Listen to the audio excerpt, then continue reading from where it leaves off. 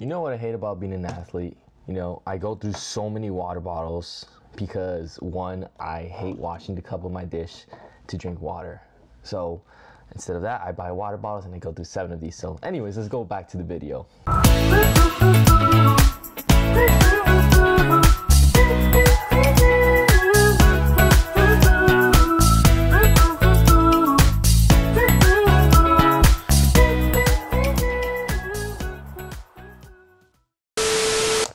What's up, everyone? It's Eric again here with a, I guess, kind of update video on editing. So I got requested by a lot of people, especially one of my friends from Detroit actually, who asked me how do I edit. So I'm gonna show you guys how do I edit in that process. So right now I'm gonna boot up Lightroom. So I'm gonna re-edit one of my favorite pictures I took at Angels Crest Highway. So I'm gonna try to unedit this footage as much. So if I like go awkward at points, I'm sorry. So let's get back right to it. So as you can see, I have this one that's edited right here on the right side, but we're gonna slap open this one. So go ahead and go into your Lightroom and go to your develop setting. So obviously this was shot on the T6 Rebel. I'm recording on the EOS R. So I hate this camera so much because it's not meant for video, but it gets the job done in pictures. In pictures, it does get the job done. The only thing that sucks about it is an ISO. So, I hate you, but hey, a good photographer is the person who is working behind it. It doesn't have to be the camera. So understand, whatever you buy, make the best out of it. That's what Alex Staden, I'll put him up in the video again, always tells me to focus on. So that being said, let's start off with the editing. So this picture right here, okay, this is the first thing I always do when I'm editing. When I'm editing, I always want to go to my tone curve. So this is the tone curve right here on Lightroom. And so basically tone curves, like a lot of people sleep on this because they don't really mess with this. And what I mean by mess with this is it does shadows, midpoints, highlights, your whites, and the blacks. So in this area right here, it's your shadows. Right here, your midpoint, which kind of like your contrast. This point right here, highlights, and this point at the white. So there's more in depth than that, but I could put links down below. So starting off, I'm gonna go on this point on the way to the left, and I bring it up slightly a little bit because if you see how it, like pictures kind of turning a little bit fadey-ish, I kind of like making my pictures look cinematic. So I only bump it up a little bit, and so from there I just progress from there on. So here are my shadows. I kind of want to, you know, like boost them up just a tiny bit because I could do that in post.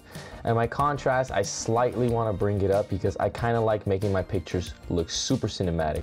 So now that I brought that contrast up, I look back at my shadows and I'm like, okay, I want to kind of mess with the shadows more. So at the end of the day, it's like pinpointing what you think is the best. Now, that being said, I'm not saying this is the right way to edit. You know, you have the freedom to edit however you like. This is just how I edit. So please don't think the way I'm editing is good, okay?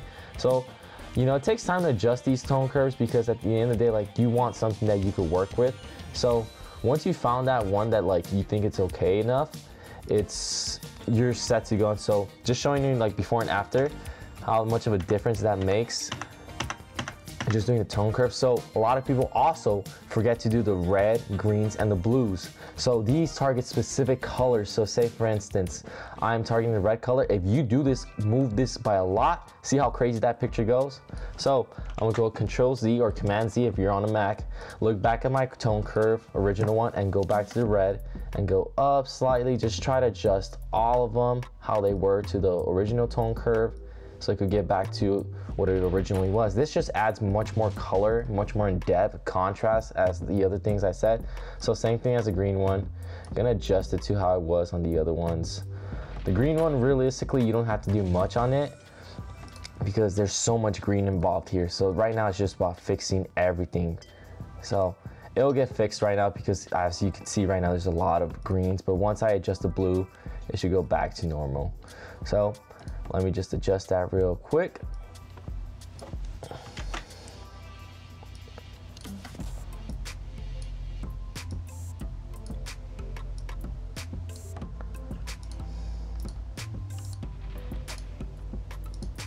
Okay, so since I see that there's a lot of blue, I don't really need to use a lot of blue right here. So realistically, I just bring it down a bit. So right there, I adjusted my blue. So I kind of want to adjust my green just a little bit because that looks just about right. So now that I got that under control, let's adjust our temperature settings. Usually, you know, I like to make my pictures kind of in between, not too warm, not too cold. So right here, this is where I bring in the little detail stuff that I mentioned. So once we already did our tone curves, which we fixed, however, we got them to adjust, that's when I start targeting the stuff right here. So right here, I'm gonna bump up my shadows a little bit, lower my highlights so we can kind of see the skies, kind of lower the whites as well too, because you have as much exposure in my opinion. And in this case, since this is a nature shot, I usually try to bump up the clarity and the texture, more of the texture than the clarity, because clarity will just sharpen it like crazy. So we're just gonna bump the clarity, but if you want, you could also lower it down. And kind of haziness, just like, say if there's fog on the picture and you kind of want to take that off, I'd say lower the dehaziness, or no, you increase the dehaziness to have a little bit of fog, but in order to add some fog, just decrease the haziness. But in this case, I want to lower the dehaze because I kind of wanted to like pop more in the center. So now we got cool, vibrant colors going on. So look, we're showing before and after. Now, kind of looks a little bit to like the original picture I had right here, but not as much. Don't worry about that, okay? It's the composition of the photo. Also, you want to adjust your photo how it looks. I usually go on auto. If it looks good, in my opinion, it looks good, sweet. And also I try to bump the contrast if I want to a little bit, but you don't have to do as much because we already have that from the other one. Okay, now here's where the game changes, you know, saturation, targeting those colors. Now, I really love making my pictures look super blue in the sky. So a lot of people will confuse the blue skies with aqua. Target blue, that's where usually your skies come in place. So as you can see how like you can see a little bit of turquoise coming out right there. Start messing with it. You could lower it if you want. Also bring up the illumination, lower it. I want to increase it a bit just to where I think it's fine.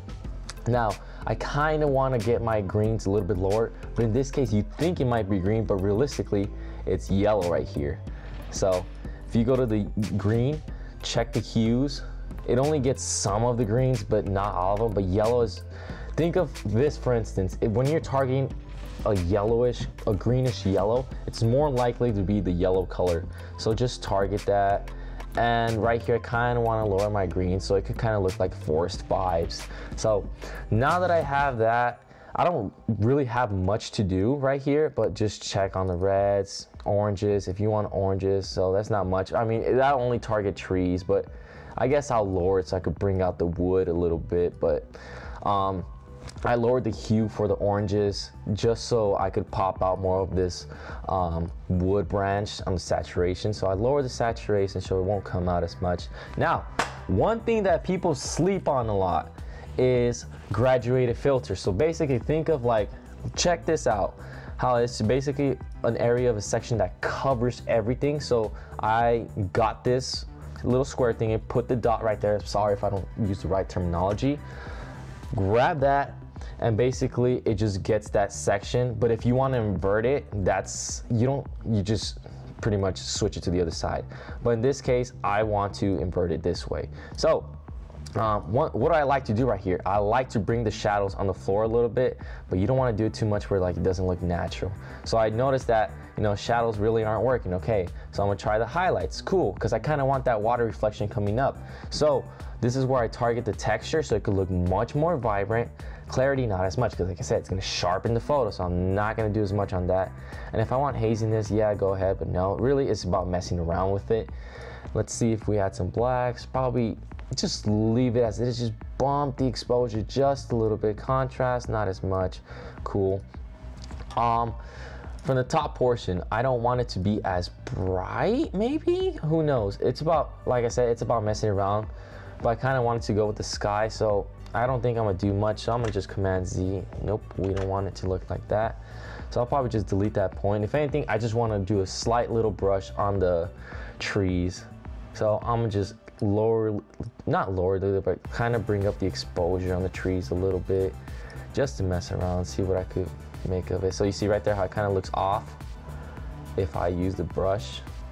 So right here, just fix what you want. So in this case, I'm gonna just, I guess might as well just brush as much as I can on this side to where it looks natural, good, clean. So same thing again, use the brush, kind of brush on the tree a little bit, and so bring up the exposure a bit. Cool. Now I feel like the center is kind of too exposed, so I'm gonna just lower it just a bit. Okay, I feel like it's kind of good right here. So one thing that a lot of people tend to sleep on is one, the calibration. So when it comes to the calibration in Lightroom, think of your camera calibration, okay, where it's targeting orange colors, blue colors. This is like basically correcting the colors, but you could also mess with it where like you could oversaturate. So a lot of people tend to use these to make that orange and teal look. So I'm gonna try to see if I could mess with it. So you could see like if you do too much of it, it will throw off how the picture looks, which is funny. But see how like I kind of got an orange and teal look? That's what it's mainly used for. Now use it as your discretion, if that's even the right term. Just use it to where you think it looks good and see how like it pops up more of the blue and the greens that I just did right now.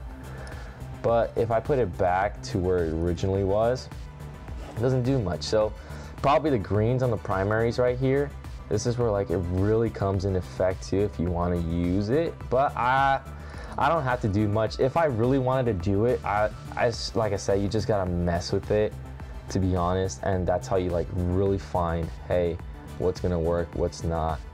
So this is where I'm gonna attempt to at least fix this if I'm using the calibration settings.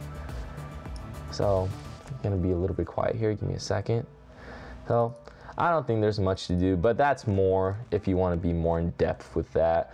But now say for little minor details, go on this split toning where you target the highlights. So if you see all that background, the whitish, this is just targeting the highlights of the background. So say if I wanted to make it kind of warmer, I just go in the yellow section, bring it just down. You don't really have to do much because this is what it does.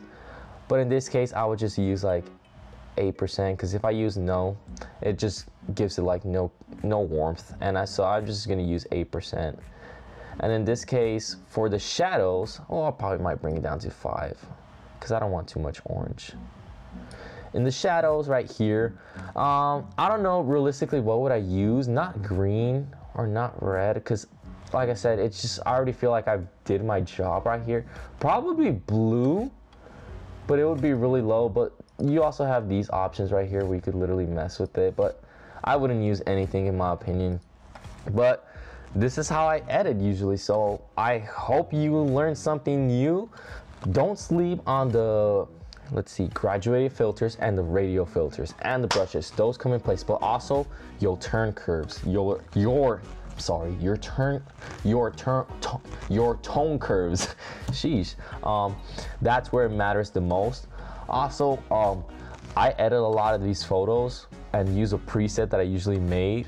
So I have tons of presets that I use. Some of them I bought from Peter McKinnon because he's the guy I learned the most. But don't rely on presets all the time to get you the photo. It just makes your editing faster. But if you want to like do specificness in editing, that's what makes it much more faster. That's how I'm able to like do same day service. But these are before and after, and we'll put them in between.